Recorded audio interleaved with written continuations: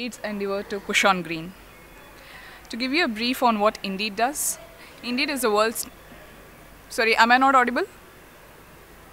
Okay, I take it I'm audible. Okay, so Indeed is world's #1 job site. We help people get jobs. That's our mission. We are spread across 14 countries and 29 cities over the globe.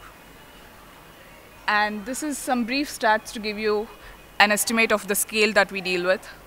250 million unique monthly visitors, 150 million resumes, 180 million ratings and reviews, 25 million jobs. How different are we from the rest of the job portal? Firstly, we are not a job portal, we are a job search engine. You search for a job, click on it, apply, interview, hire. Those are the 5 steps to get a job. And we put job seeker first before any other thing in our organization. And what do? I work with the apply block over here. So I work with the Indeed apply team, where we handle the complete flow right from the point a job seeker clicks on apply till the application has been delivered to the employer. Now coming to today's talk, it is about push on green. The agenda is divided into 4 schedules today. One is what is push on green, why did we need it, how did we do it, and what are our key takeaways from it. What is push on green? Push on green is also known as continuous deployment, or rather the other way around, continuous deployment is also known as push on green. In the CI/CD world, continuous integration, continuous deployment, continuous delivery are 3 different important categories or aspects we consider. And today we are going to talk about continuous deployment in this world. What exactly continuous deployment means? If you're confident with your code, deploy it without any manual intervention. That is what exactly continuous deployment means. Now, why do we need that? What is wrong with manual testing, or what is wrong with existing processes that most of us follow? To give you a context of these things, let's understand how did we grow as an organization. We grow from somewhere less than 500 passed in 2012 to somewhere around 9,500 employees today. We had an explosive growth in terms of the number of engineers working for Indeed and the number of users using Indeed. Now, what did that get us into? We had a long list of features to be delivered or product suite to be delivered.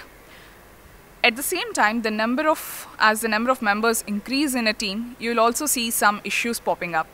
Issues like if you merge 8 to 10 feature requests into one QA branch, what would happen?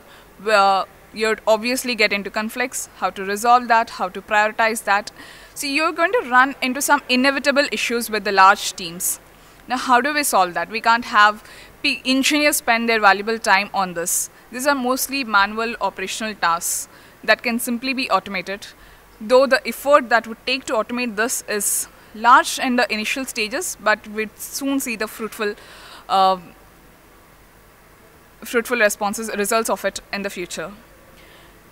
What would happen when I automate this? Obviously, it would increase our engineering velocity. By that, I mean the more productive work that an engineer would be doing is increased.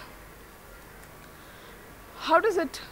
Engineer velocity is fine, but what is it contributing to the product? The product quality is enhanced when we grow with this initiative. How does that happen? Manual testing is ultimately a human judgment that we are going to rely on. And human testing is always error prone. Error prone meaning if 2 people are working on the same testing, there could be different perceptions of the test scenario, or there could be different rigor. From deployment to deployment, it may not be the same rigor that we show while testing the product. Hence, the consistency differs. Now, to give you a small sneak peek on what did we achieve doing this, one of our project deployment time has come down from by 98%, from 32 hours to 32 minutes. Though this number is very large and we understand it's not possible for every project, but this is something really good that we started off with and that we achieved. So we'd just like to show it off. But on an average, we've observed that teams who have taken up with this initiative have decreased their deployment times from 30% to 50%. That's really a good number if you consider it in terms of the engineer's time. Now we understand what is push on green, why push on green. But how do we achieve this? How do we get it rolling with the existing code base, with the existing systems in place? It's all about the confidence you need to have in your entire deployment change. Deployment change right from, when I say the deployment chain, it means right from your coding till the point you put your code in production and monitor it. How do we build that confidence? Because now we are all used to manual testing and we are all used to having a human judgment in place.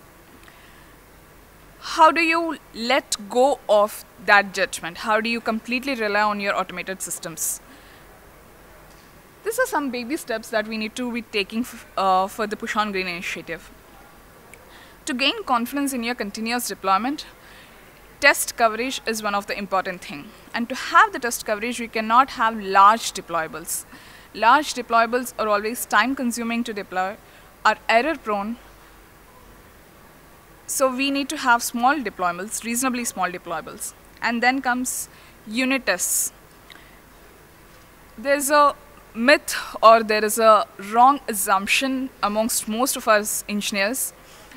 Having X percentage of unit tests will ensure us a good stability of the system. Rather, from my experience, I would say any X percentage or any defined percentage of unit tests is not going to give the confidence. It is all about how confident is an engineer about his or her own code and the systems around it to monitor your environment. Some projects may need 80% of test coverage, some may need 95%. It is as a team, your collective effort that you collaborate with each other, discuss and understand the complexity of your product and come up with the number that may fit your team better. One size may not fit all. Integration tests. Something that in a very rapidly changing environment, most of us let go of this. Integration tests are not mostly used. But if you want to save time ultimately, if you want to do a better use of your time, integration tests are very much needed. How do you rely on your downstream systems? Or how do you test your failure scenarios? It's all based on the integration tests. And then adequate logging. Logging is one common thing that I've seen varies from engineer to engineer. In all my career, either we see lot of logging, excessive logging, or scarce logging. I would say excessive logging is still fine if you can afford for the infrastructure than scarce logging, because logs are ultimately the only evidence and witness to whatever happens within your application. Now, having said how to achieve it or how to gain the confidence in the deployables, but how do you verify your changes? How do you replace what is existing? How do you change your roles and responsibilities within your team? Developer, as the name indicates, is responsible primarily for the feature development, and then unit tests. Unit tests are the only way to verify any small piece of functionality in isolation.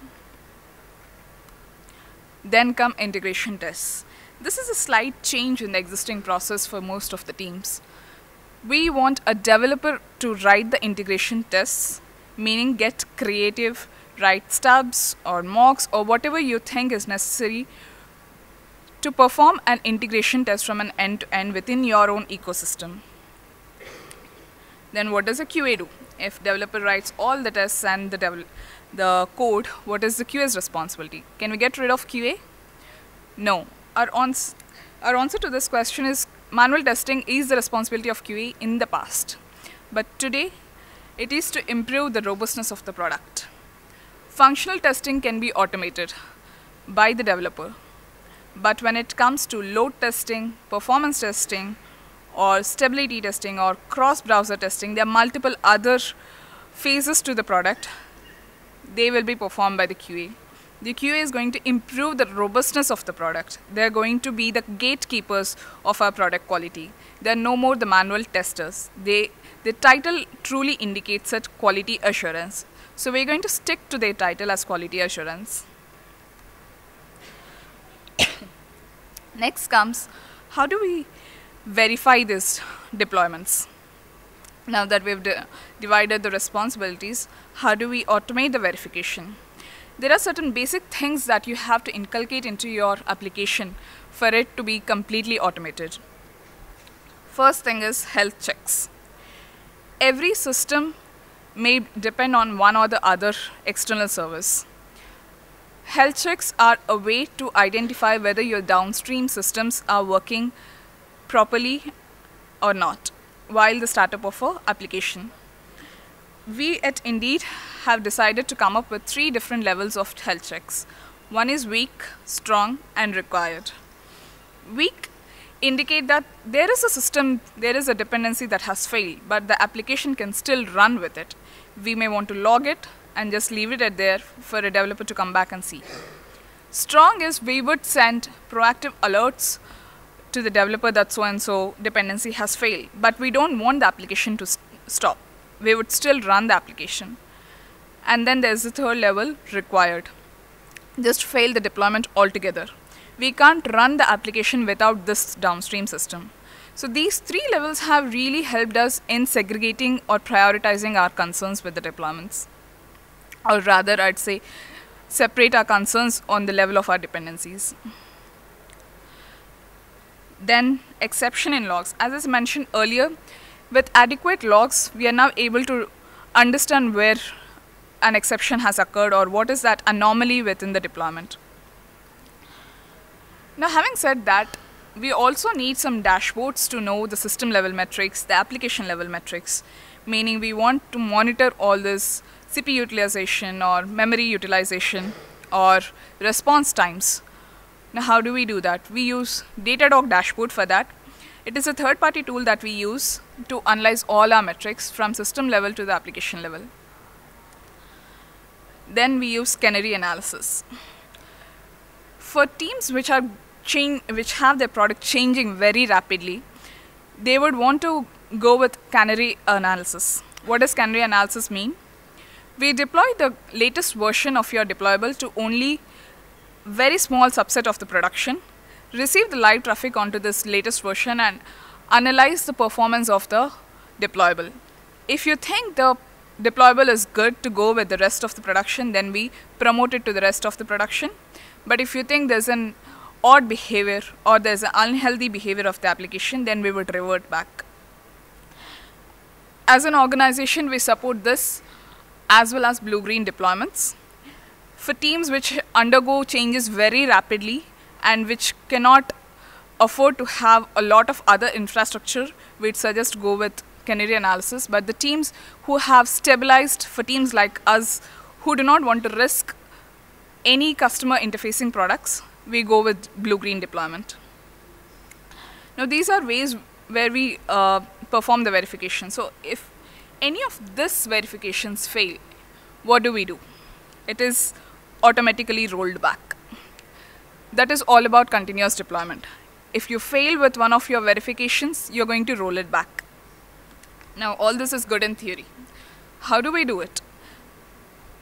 We already have a stable, almost a mature product. How do we say at this stage that we want to adopt this completely automated testing? You can't do it at a full go at one stretch.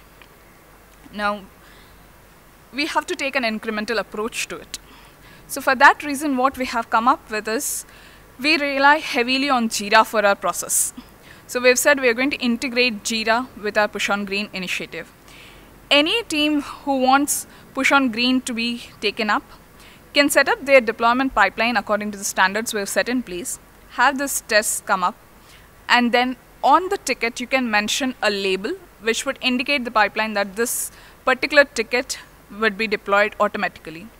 When I say that, that means whenever the developer has coded it, tested it, if he or she labels the ticket with this label and puts it to a pending merge state, then we're going to initiate an automatic deployment.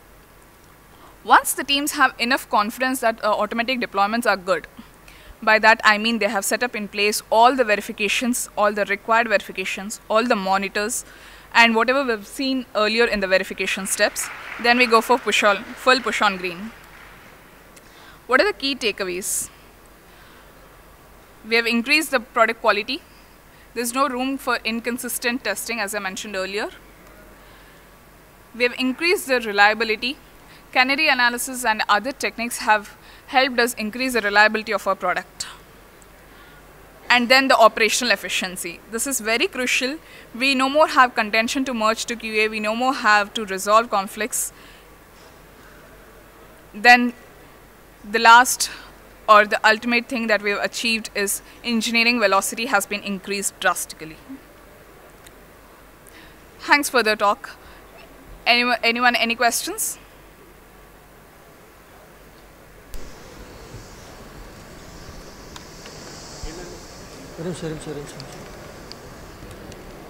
Battery low. I think it's fixing.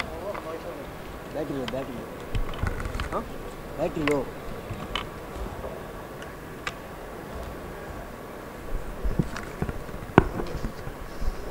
Mic எடுத்துக்கலாமா? Yeah.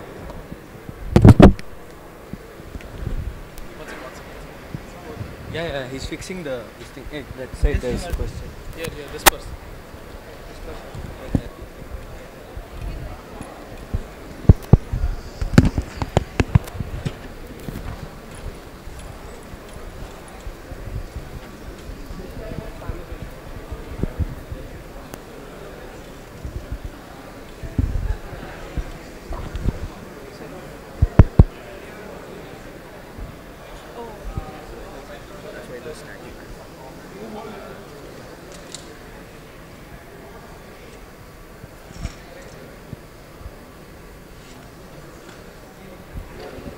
Hello, ma'am.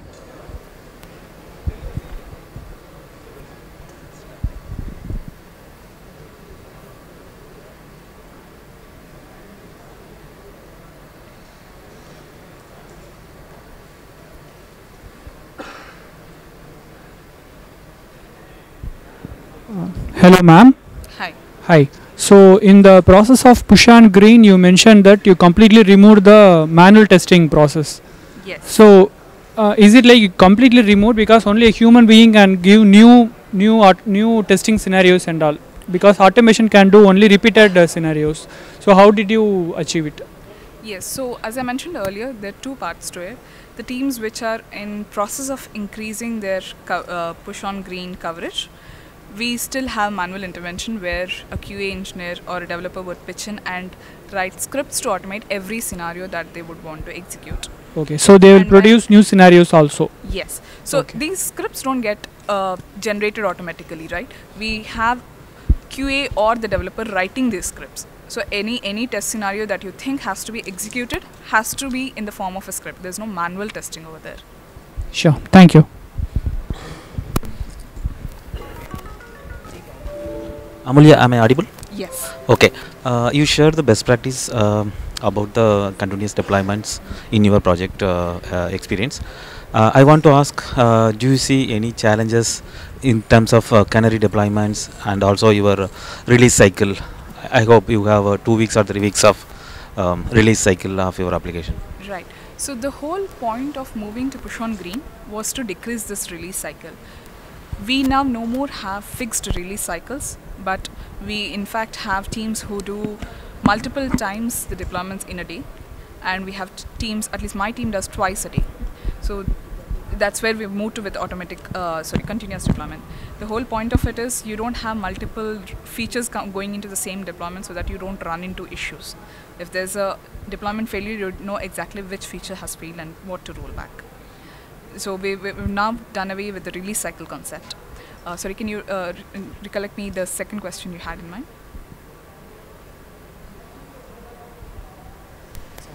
It was about the release cycle. So yeah, now we don't have the release cycles anymore. Okay. And how did we get to push on green, the obstacles?